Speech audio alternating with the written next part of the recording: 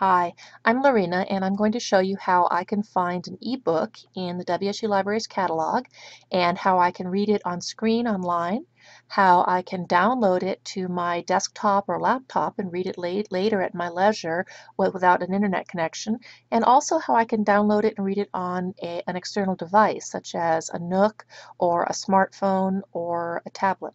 So I'm going to go ahead and start by doing a search, and my search is going to be voting. Not a good search. I'm just using this as an example. Probably I'd want to narrow it down a little bit. Once I've done my search, in order to narrow it down just to ebooks, I'm going to go under Format, and I'm going to narrow it down to ebooks. That's simple. Now, not everything here is going to be the kind of ebook I'm talking about. Some of these are going to be items that are freely available online. Anyone can use them in PDF form or HTML form. What I'm going to be showing you here are examples that require you to use special software in order to download them. And this, our very first one, is a good example. So I look at this, and this looks pretty good. I decide I want it, and it's available as an ebook. That might make it easier for me to cut and paste and skim and do some searching. And you can see that I have it from a couple of different collections. I want you to go ahead and ignore the one that says Net Library. That's kind of an artifact of the way we used to have this. Instead, I'm going to go and choose the one over here that says EBSCO ebook collection. So let's go ahead and click on that. Once I've clicked on it, you'll see that it gives me a couple of options. I can read it full text on screen, or I can download it. Let's go to ebook full text first. And what this will allow me to do is actually read my book online. And that's convenient because I'm right here, but sometimes, let's make this a little bit bigger so we can actually read it. We're looking just at the cover right now. Let's look at all of our chapters. We'll go over here and look at the table of contents.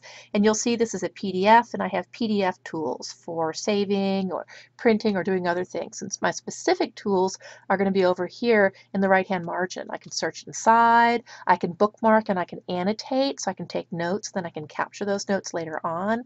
I can look books up in a dictionary, I can print some things out, I can save this, I can do all sorts of things. But what I want to do is I want to go ahead and download it. I'm from Arizona, so let's go look at the Arizona page.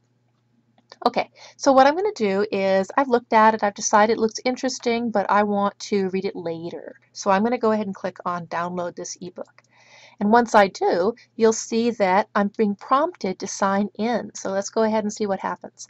What I need to do is I need to sign in with my EBSCO account. And I have one of those, but if I didn't, you'll see I'd be able to create one right here.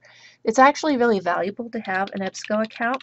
Most of our databases allow you to create accounts, and you can do all sorts of cool things with them. So I'm going to go ahead and log in. And now that I'm logged in, you'll see I have some options. I can choose how long I want to check this out for. So I only want to check this out for a day, so it'll be available tomorrow, but I have more options. The reason I'm going to do this is because once I check it out, it's like a regular book. Nobody else can check it out until I return it. So I'm going to go ahead and say 1 day, and then I'll click on check out and download. Notice, by the way, that the format is a PDF. That doesn't mean a regular sort of PDF, though, the kind that I can just open up with Adobe Reader. You'll see that I have to have a program called Adobe Digital Editions on my computer, my desktop, or my laptop in order to actually read this. And this is something that I would have to download if I did not already have it. And there's a little bit more information here about what that means, which we're not going to read right now. So I'm going to go ahead and click on Check Out and Download, and you can see it was checked out. And I have a little folder here. Now I'm using the Chrome browser, so my link is here, but if I were using a different browser, it would probably be on my desktop in my downloads folder or wherever my downloads tend to go. So what I'm going to do is, in order to actually open this up, I'm going to click on this link. I'm going to choose to open it. And when I open it, it's opening inside Adobe Digital Editions, which is this program that I have installed. And you can see all the other ebooks that I've downloaded and looked at. It's taking a few minutes for it to download. While we're waiting for it to download, let's take a look at these. These are books that I've checked out over time. And you'll notice that they all have kind of date added, last read, etc. And some of these are kind of old. These are long past my checkout period. And while they're sitting on my computer, I won't actually have access to these. So I should probably go ahead and delete them. But I don't think I can do that while it's downloading. That's just too much going on.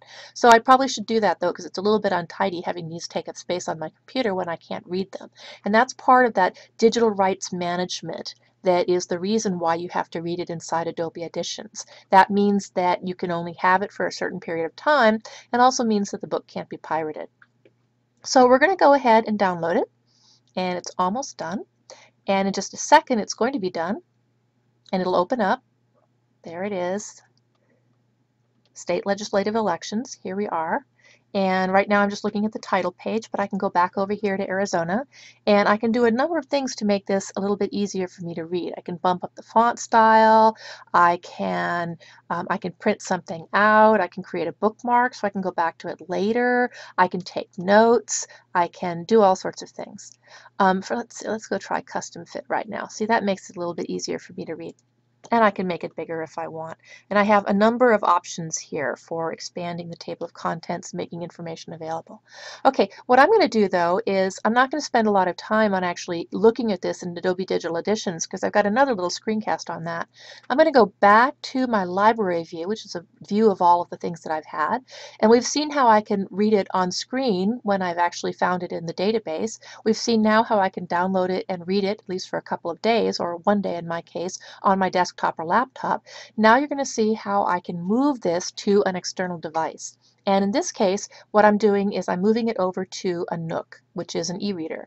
Now this e-reader is something that I have made so that I can read Adobe Digital Editions files on this, and I'll have another screencast on that. So we're just going to say I have Adobe Digital Editions on this Nook. I've authorized it with my Adobe account, and I have my Nook plugged into my desktop right now, and you can see it shows up here.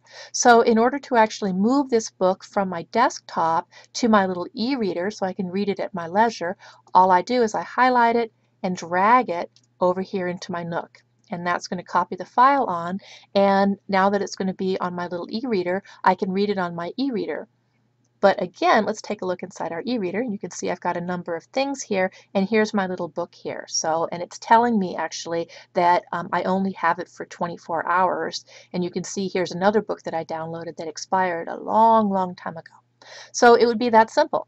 Once it's on my Nook, I'm not going to have quite as much functionality or as easy functionality with regards to cutting, copying, making notes, etc. It's a little bit clunkier, but I can do it. So what I would tend to do is if I just want to read it, or take notes on a piece of paper, I'll probably download it to my Nook.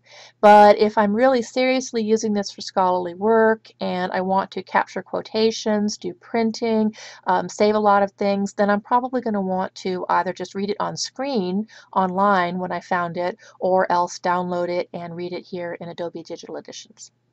When I'm finished, by the way, I will no longer have access to this. My expiration period, let's go back to our little bookshelves here. My expiration period will be gone, and you can see these are all expired. And I can go ahead and delete these so they don't take up as much space by clicking on Delete Item. You'll notice there's also item information here, and that will actually give me some general information about what I can and can't do with this particular document, including my checkout period. So this is how you can actually download an ebook from screen to actually read it on your computer or on a digital device such as a Nook or a smartphone or a tablet, but not a Kindle. Kindles do not work with Adobe Digital Editions. They have a separate system, so you cannot read these sorts of books on Kindles. And please, if you have questions about any of this, send me an email. My information is on the eBooks page, and I have more screencasts like this one that tell you more and more about using ebooks at the WSU libraries.